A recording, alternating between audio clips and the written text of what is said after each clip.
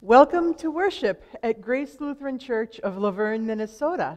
This is the service for Sunday, January 31st, 2021, the fourth Sunday after Epiphany.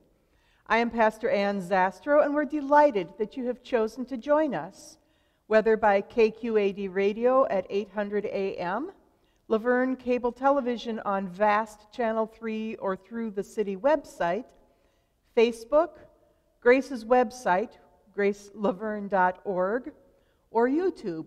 However you found us, we are glad that you are here. Our organist for this service is Burl Haugen, and the reader is Greg Spath.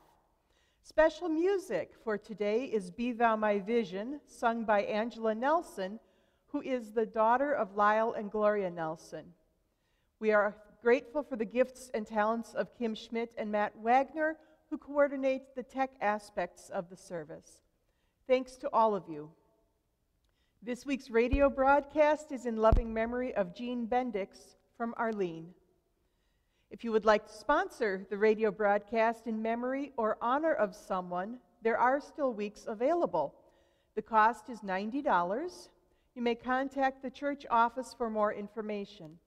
The service airs on KQAD AM 800 at 8:15 on Sunday mornings. At this point, March is very much open. Our prayer list this week includes Ken Bowen, Richard Peterson, Jim Harner, Ken Hoyme, Gladys Siebenaller, Isabel Hannerman, Nora Mathieson, and Becky Haldausterheide.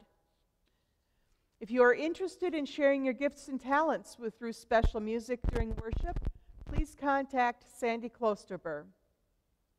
Adult Ed continues on Zoom at 10:30 on Sunday mornings.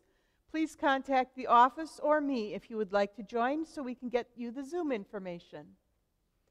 Mission in Action Quilters will resume meeting on Thursday mornings in February. The Saturday night service has moved back down to the Fellowship Hall, still at 5:30 Saturday evening. Upcoming milestone celebrations during worship for our children include second graders this Sunday, January 31st, at our in-person service. Sunshine gift cards are available in the church office, and they come in $25, $50, and $100 denominations. They do not have to be used all at once, and the youth earn 5% of each card sold. Lent is nearly upon us. Ash Wednesday is February 17th. We will have Ash Wednesday services at 5 p.m. and 7 p.m., and we are asking that you pre-register so we don't go over our seating capacity. We will have communion and the opportunity for imposition of ashes. To pre-register, you can call or email the church office or register online through the church website. I will also be offering a drive-through opportunity for communion and imposition of ashes on that Ash Wednesday from 1 till 2 p.m. You do not need to pre-register for this. Regular Lenten Wednesday services will be at 6:45 p.m. beginning February 24th. There will not be a meal beforehand this year, and pre-registration is not necessary for those Wednesday evenings. The Glimpse weekly announcement in the bulletin insert is available on the website, gracelaverne.org, under the Calendar and News tab.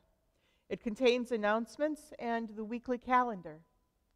Please refer to it for information so that you know what's going on at Grace, as well as to use in your personal prayer time to surround and uplift the people and events listed as we strive to live in Christ and grow in grace. If you're using your phone to look at the website, it works best to use the web version, and you can select that at the bottom of the page. One last announcement: we want your opinion as people who access worship on the radio, television, or computer. We've recently upgraded our video recording system at church, and we'd like to hear your opinion on the quality of the service broadcasts in the last couple of months. As we figure out all that this new system is capable of, we will use the input that you give us to help continue to improve the technical broadcast capability of worship, such as the sound quality, video quality, audio and visual flow of the service so that it can be the best that it can be. There's a brief survey located on the gracelaverne.org website called Service Survey, Online Service Survey. There are a few questions to answer by clicking a response and space for you to write additional comments as well. It'll be up until the end of January.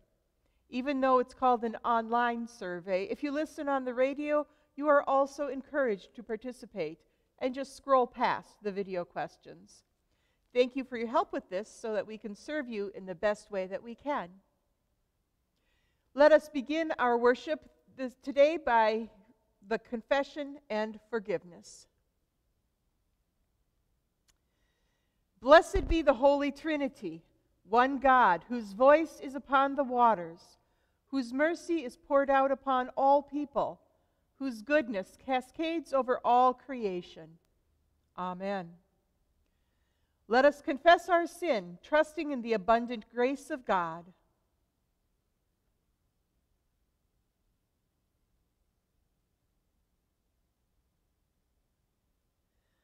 Holy God, you search us and know us. You are acquainted with all our ways. We confess that our hearts are burdened by sin, our own sins, and the broken systems that bind us. We turn inward, failing to follow your outward way of love. We distrust those who are not like us. We exploit the earth and its resources and fail to consider generations to come. Forgive us, gracious God, for all we have done and left undone. Even before the words are on our tongues, you know them. Receive them in your divine mercy. Amen. How vast is God's grace! Through the power and promise of Christ Jesus, our sins are washed away, and we are claimed as God's own beloved. Indeed, we are forgiven. In the wake of God's forgiveness, we are called to be the beloved community, living out Christ's justice and the Spirit's reconciling peace. Amen. Our first hymn for today is Rise, Shine, You People.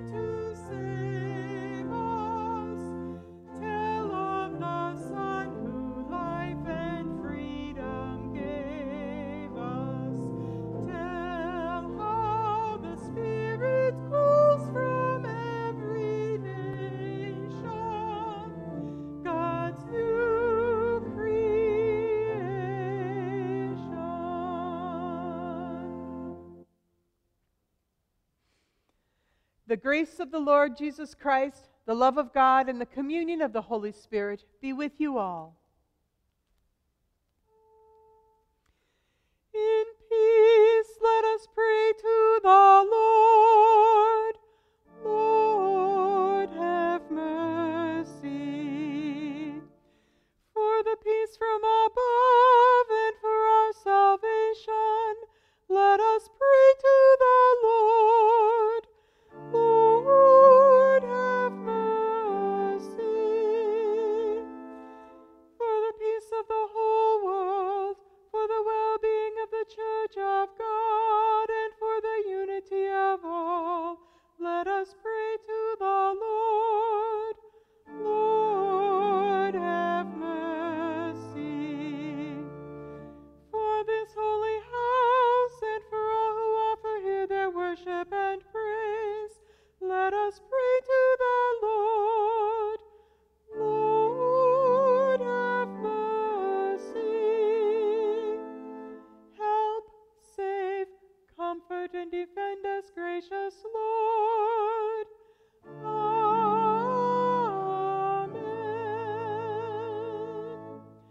Glory to God in the highest, and peace to God's people on earth. Lord God, heavenly King, almighty God and Father, we worship you, we give you thanks, we praise you for your glory. Lord Jesus Christ, only Son of the Father, Lord God, Lamb of God, you take away the sin of the world. Have mercy on us. You are seated at the right hand of the Father. Receive our prayer. For you alone are the Holy One. You alone are the Lord. You alone are the Most High.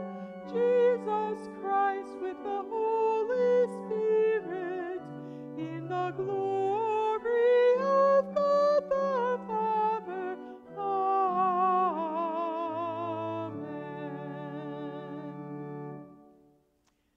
The Lord be with you. Let us pray together the prayer of the day. Compassionate God, you gather the whole universe into your radiant presence and continually reveal your Son as our Savior. Bring wholeness to all that is broken and speak truth to us in our confusion, that all creation will see and know your Son, Jesus Christ, our Savior and Lord. Amen.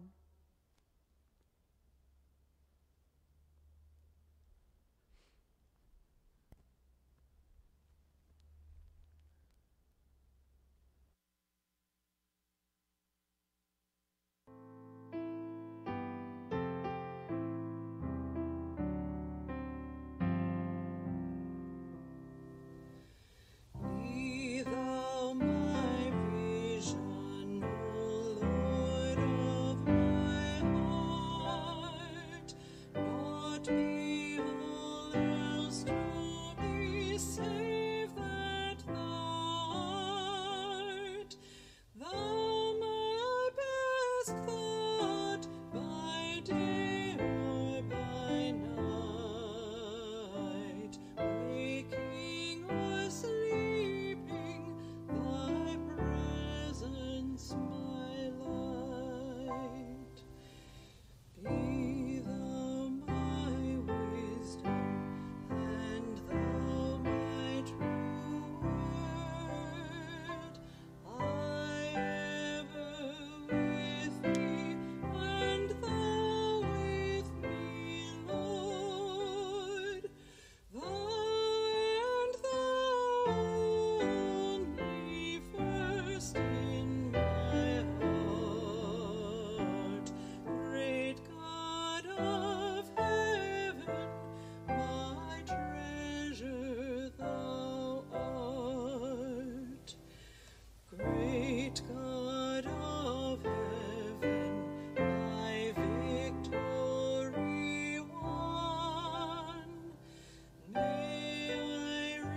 heaven's joys, O bright heaven's sun. Heart of my own heart, whatever befall, still be my vision, O ruler of all.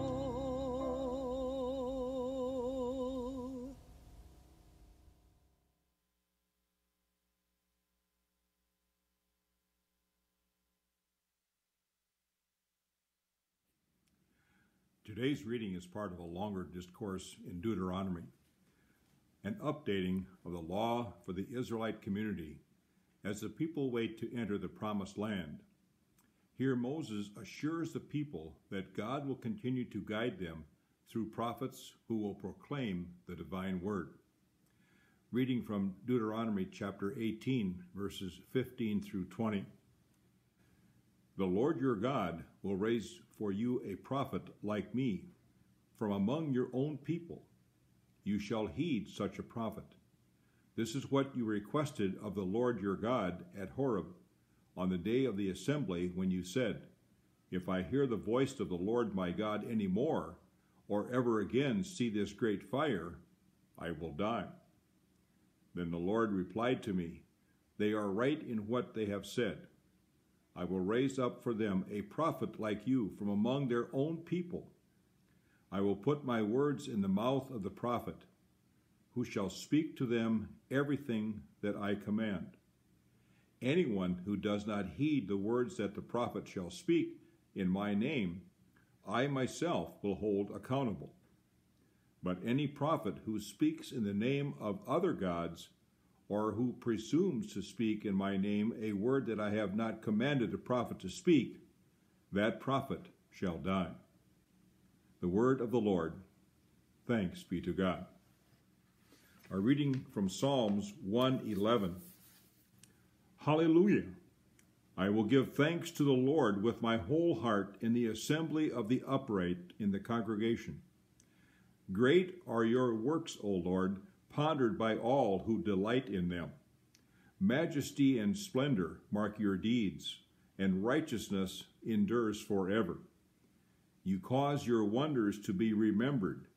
You are gracious and full of compassion. You give food to those who fear you, remembering forever your covenant. You have shown your people the power of your works in giving them the lands of the nations. The works of your hands are faithfulness and justice. All of your precepts are sure. They stand fast forever and ever, because they are done in truth and equity. You send redemption to your people and command your covenant forever. Holy and awesome is your name. The fear of the Lord is the beginning of wisdom. All who practice this have a good understanding. God's praise endures forever. Our second reading is from 1 Corinthians chapter 8, verses 1 through 13. Paul is concerned about the way some Corinthian Christians use their freedom in Christ as license to engage in non-Christian behavior that sets a damaging example to others. Impressionable believers. Christians have a responsibility to each other that their behavior does not cause another to sin. Beginning with verse 1. Now, concerning food sacrificed to idols, we know that all of us possess knowledge. Knowledge puffs up, but love builds up. Anyone who claims to know something does not yet have the necessary knowledge, but anyone who loves God is known by him.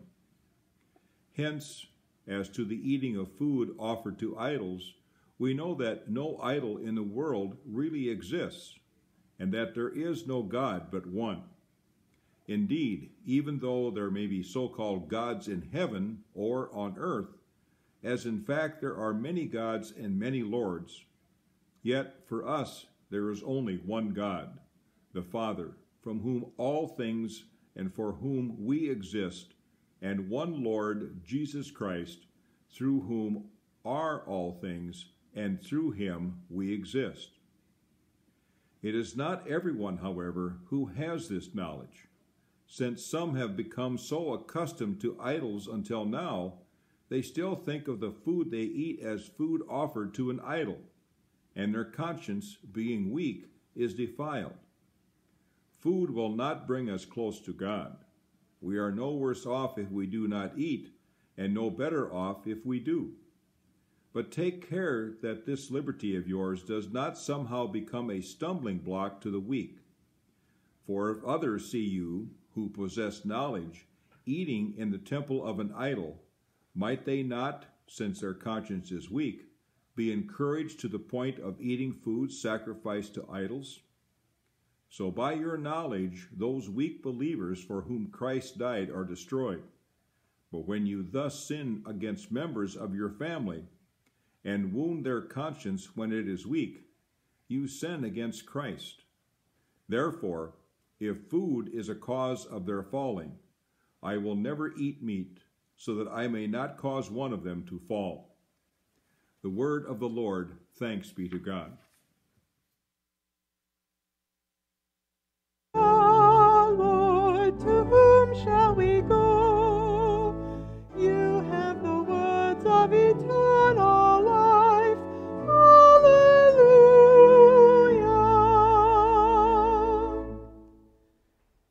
Our gospel for today comes from Mark, chapter 1. Glory to you, O Lord. They went to Capernaum, and when the Sabbath came, he entered the synagogue and taught.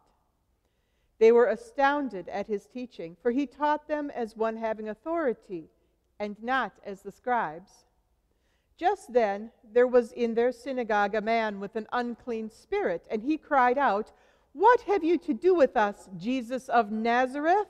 Have you come to destroy us? I know who you are, the Holy One of God." But Jesus rebuked him, saying, "Be silent and come out of him."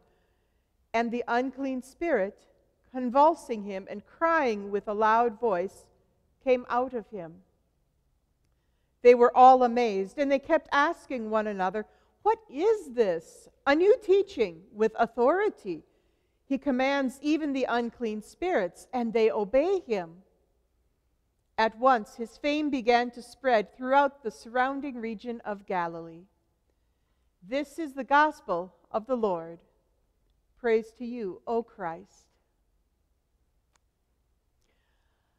I have here a remote control.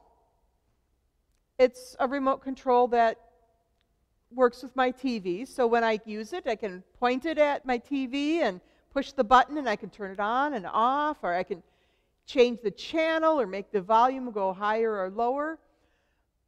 But if I want to watch a DVD, this remote won't do me any good. It'll turn on the TV, but it won't do anything with the DVD. But I also have this remote, which is a universal remote. It can control my TV and also my DVD player and my VCR. Yes, I still have one of those and it works. When I use the universal remote, I have control over all of my TV and video components.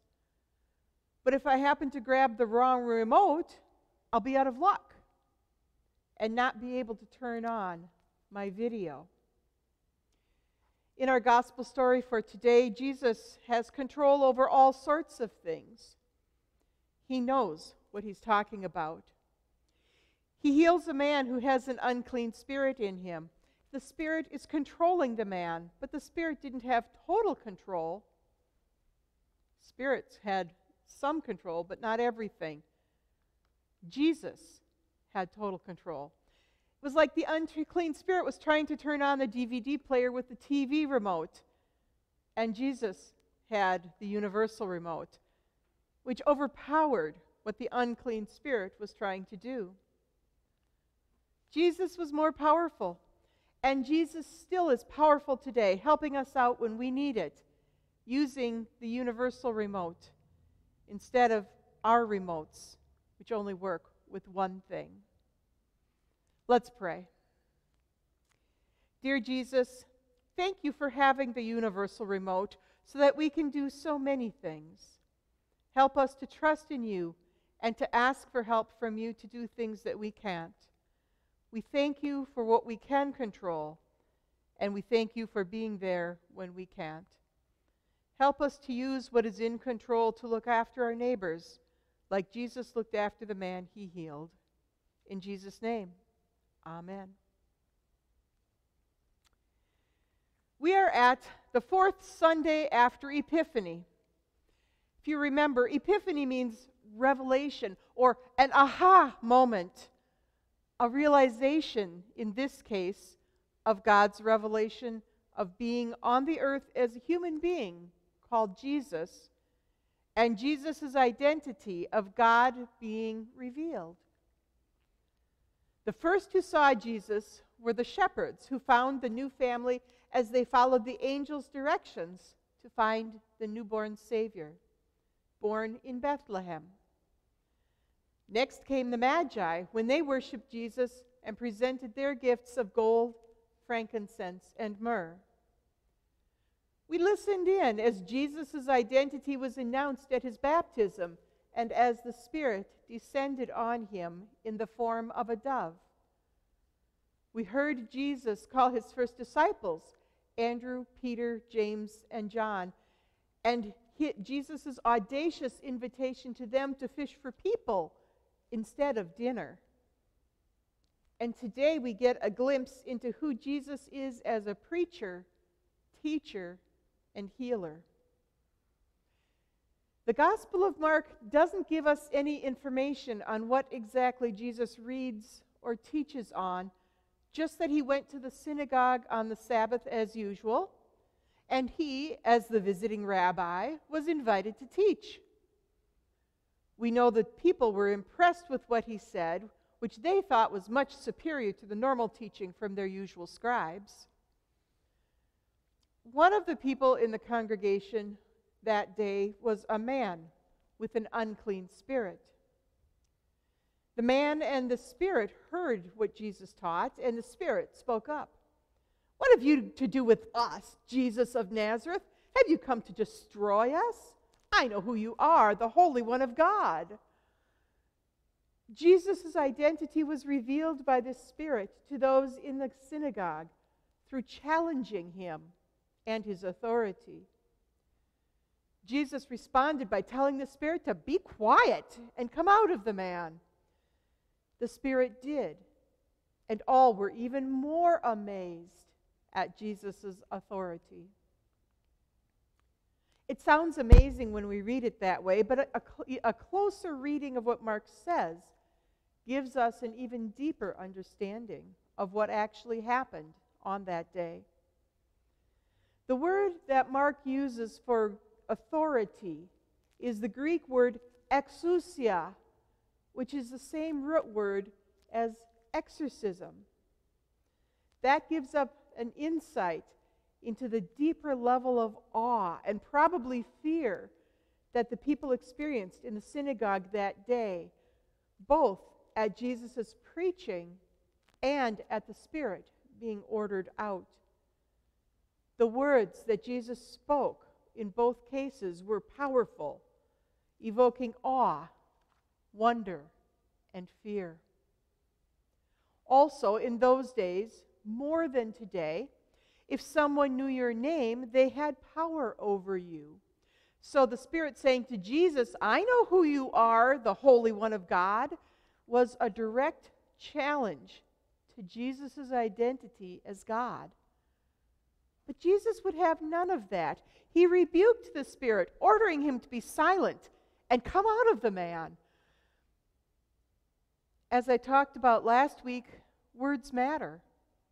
The word that Jesus used to silence the spirit was the same word that Jesus would use later when he calmed the storm in Mark 4. It's a strong, active word, not one like hush, but it's active, like physically putting a muzzle on the spirit. and later on, doing the same to the wind and the waves of the storm. Jesus has authority not only over the unclean spirits, but also over the natural world.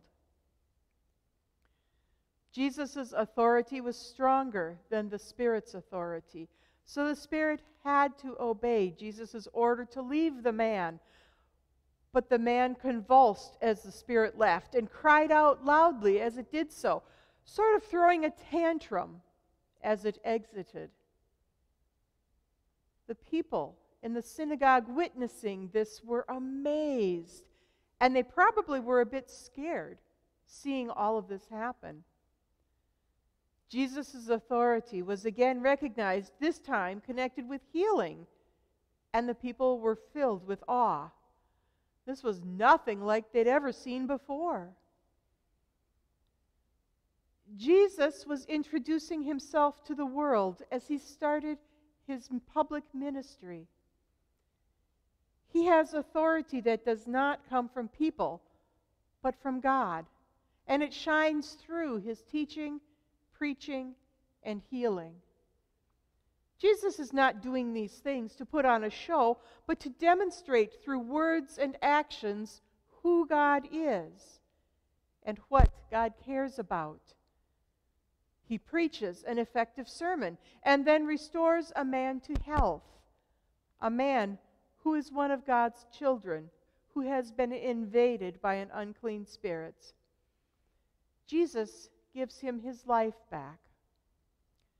God's presence and power was manifested, revealed in Jesus 2,000 years ago, and still is today. May we keep our eyes open for all of the wonderful things that God continues to do in our world. Amen. Our hymn of the day is Christ, whose almighty word.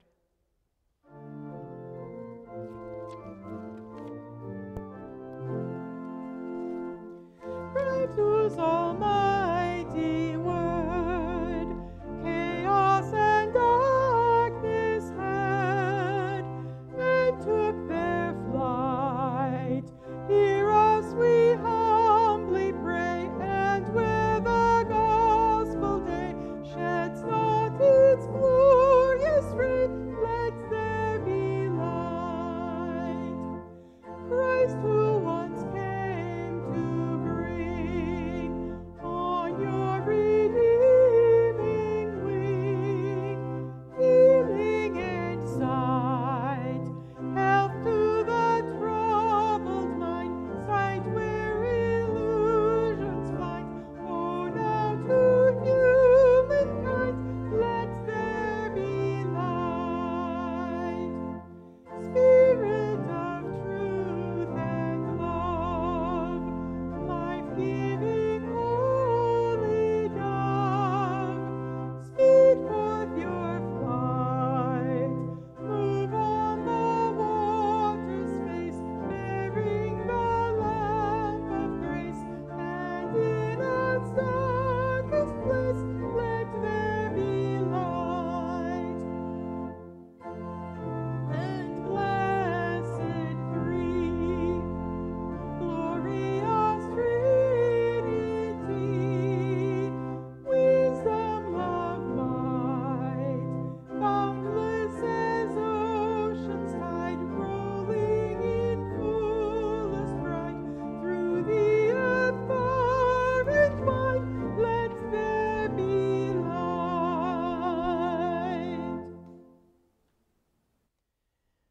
Let us confess our faith using the words of the Apostles' Creed. I believe in God, the Father Almighty, creator of heaven and earth. I believe in Jesus Christ, God's only Son, our Lord, who was conceived by the Holy Spirit, born of the Virgin Mary, suffered under Pontius Pilate, was crucified, died, and was buried. He descended to the dead. On the third day he rose again. He ascended into heaven and is seated at the right hand of the Father, and he will come to judge the living and the dead. I believe in the Holy Spirit, the Holy Catholic Church, the communion of saints, the forgiveness of sins, the resurrection of the body, and the life everlasting. Amen. Guided by Christ and made known to the nations, let us offer our prayers for the church, the world, and all those in need. God, there are many things for which we pray, things both large and small. We pray this day for all who share the gospel and proclaim freedom in Christ throughout the world, prophets, teachers, pastors, deacons, and lay leaders, for church and all its ministry. Let us pray. Have mercy, O God. For all God's works in creation, plants and animals, water and soil, forests and farms, and for those tasked with protecting our natural resources and all that exists, that they may be good stewards of all that has been given them. Let us pray. Have mercy, O God. For government leaders, cities and nations, rescue professionals and legal aid attorneys, elected officials and grassroots organizers, for all responsible for the well-being of civil society. Let us pray. Have mercy, O God. For those who suffer in body, mind, or spirit, those who are sick and hospitalized, those living with HIV or AIDS, those struggling with mental illness, those who are dealing with COVID, those who are hungry or homeless, and all in any need. For caregivers, hospice workers, and home health aides, we especially remember today Ken, Richard, Jim, Ken, Gladys, Isabel, Nora, and Becky. Let us pray. Have mercy, O God. For the concerns of this congregation, those who travel, those absent from worship, those celebrating birthdays or anniversaries, for the people of God in this place and for other needs in our community. Let us pray. Have mercy, O God. For the covenant God made with us in the waters of baptism, in thanksgiving for the baptized who have died in the Lord, especially Marlis de Vries, as she is laid to rest this weekend. Let us pray. Have mercy, O God. Merciful God, hear the prayers of your people, spoken or silent, for the sake of the one who dwells among us, your Son, Jesus Christ, our Savior. Amen. The peace of the Lord be with you. We continue with our musical offering.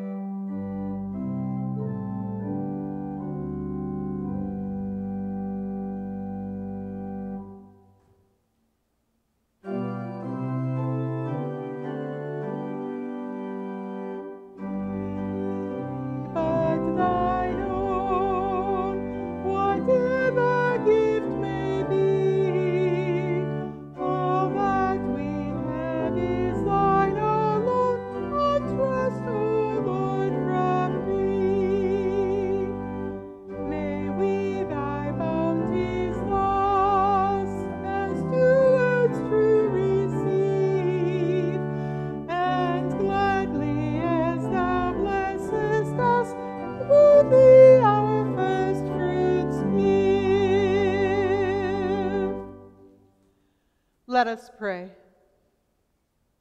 O God, receive these gifts as you receive us.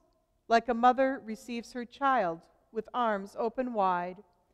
Nourish us anew in your tender care, and empower us in faithful service to tend to others with this same love. Through Jesus Christ, our saving grace. Amen. Traditionally, Grace has had a healing service on the 5th Sunday of the month, which is a time of prayer and an opportunity for people to come forward for individual prayer and anointing. We have not had this healing service since either September or December of 2019 because of how the 5th Sundays have fallen and when we have been restricted by COVID. It's been a very long year, a year in which none of us could have anticipated 10 months ago. There's much to be thankful for, but there's also much to grieve. I would like to offer some time and space for you to pray silently. Remember, God hears our prayers, whether they are able to be put into words or not. I will close the time with prayer, and then we will continue on with the rest of our service as usual.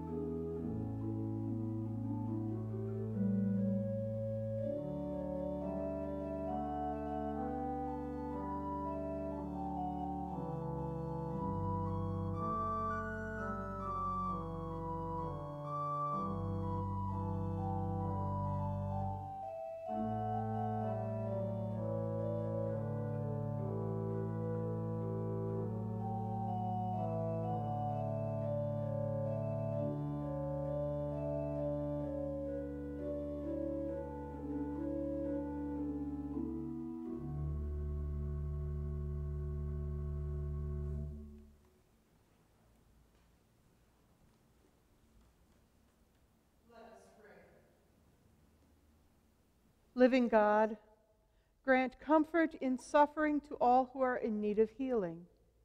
When they are afraid, give them courage. When afflicted, give them patience. When dejected, give them hope. And when alone, assure them of the support of your holy people. We ask this through Christ our Lord. Amen. Almighty God, who is a strong tower to all, to whom all things in heaven and on earth bow and obey, be now and evermore your sure defense, and help you to know that the name given to us for health and salvation is the name of our Lord and Savior, Jesus Christ. Amen. We continue with the prayer that Jesus taught us. Our Father, who art in heaven, hallowed be thy name. Thy kingdom come, thy will be done, on earth as it is in heaven. Give us this day our daily bread, and forgive us our trespasses, as we forgive those who trespass against us. And lead us not into temptation, but deliver us from evil. For thine is the kingdom, and the power, and the glory, forever and ever. Amen. God the Creator strengthen you. Jesus the Beloved fill you. And the Holy Spirit the Comforter keep you in peace. Amen. Go in peace. Be the light of Christ. Thanks be to God. Our final hymn for this today is Son of God, Eternal Savior.